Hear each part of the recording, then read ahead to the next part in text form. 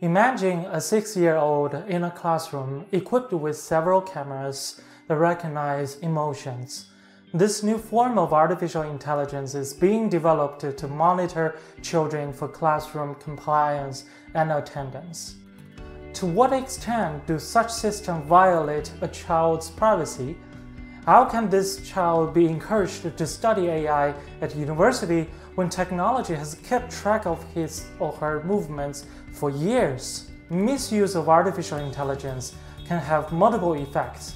A poorly designed AI system could incorrectly categorize a student as high risk, replicate underlying biases, and undermine human autonomy. Well, it does not mean AI should not be used in schools. For example, abnormal event detection and recognition is potentially useful to help avoid school bullying.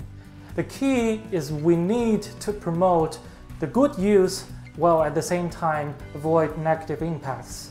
We need strategic policy and technical research on AI to ensure that it is used to protect children and promote their mental and physical development. Children are among the most vulnerable, and it is our duty to make sure they feel safe and supported.